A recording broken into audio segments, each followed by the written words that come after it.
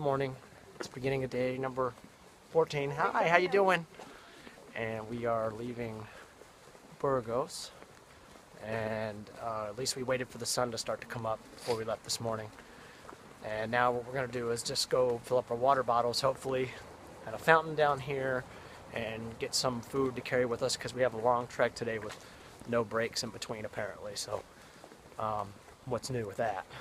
But beautiful walking along the cathedral, so it's part of the whole trek here. So we're still leaving the town now, but we got to leave during the day today, which was cool. But they have the prettiest parks here. I mean, they're gorgeous. And then if you walk over here, there's a guy doing Tai Chi. That looks peaceful. But gorgeous parks, like beautiful. Oh, there's a river here crossing here. This is all area that we haven't walked over yet.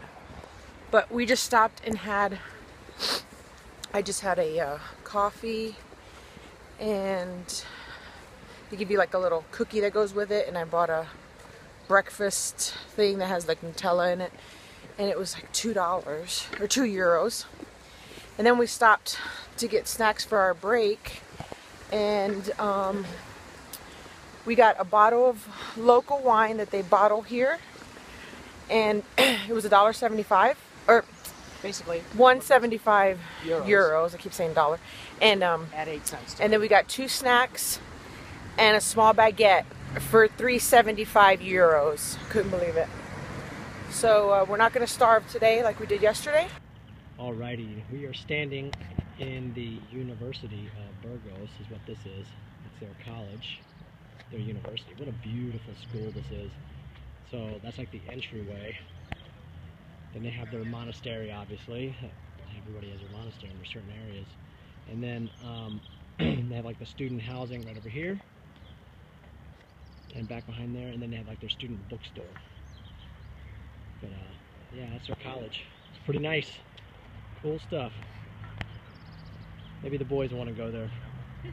I know Hector might want to come touch base with his Spanish roots and come to Burgos.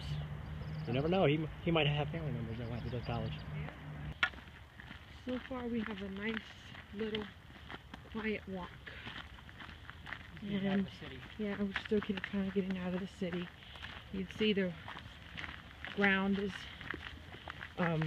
still rocky. Okay, so now we are officially entering what is known as the Meseta, which is supposed to be the hardest or the most grueling part of the Camino because of the rolling flatland. Basically, it's the flatland as far as the eye can see. They say that you feel like you're not getting anywhere, and there's very few stops in between. So, and there's very, very little shade. So, we're going to see how we do. Okay, so we reached about 3,100 feet on this leg, and we're going down. And looks like we're going down a roller coaster. Super high roller coaster. I wish I had a cart right now to go down. Alrighty, we're in the town of Hornillos, and it's one of the last remaining medieval towns that are in Spain that are still functioning with people living in them. And you can see the street behind us here. And now I just faded ourselves out. Maybe get back to us, but that way you can see down the street. But if you do we're gonna do a little turn on this side. You can see that's the other direction where we came from when we came into town, and it's a really beautiful area. There we go. Get some light in there. But anyway, we had a good walk. I'm starting to heal up. We walked extremely fast. We passed a lot of people. As a result, we passed a lot of people. We made up time on the Meseta, which is flat and a lot of mileage. It's not a race, sweetie. We just passed a lot of people that were beating us at the beginning.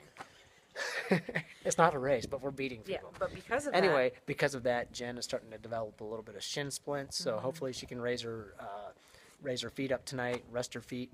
We're gonna have a good meal, and we're gonna start early tomorrow. We did get a good albergue. We got a good albergue. How much was it? It was €9 for each of us for the bed. And then also €9 for the meal. €9 for the meal, and we're gonna have paella, salad, dessert, and wine and water for €9. So that's a pretty good price. So that is a great price. And oh, and we went to an awesome church, and I took some videos, so you'll see it after this clip. All right. And next. And we'll talk to you guys later. Bye.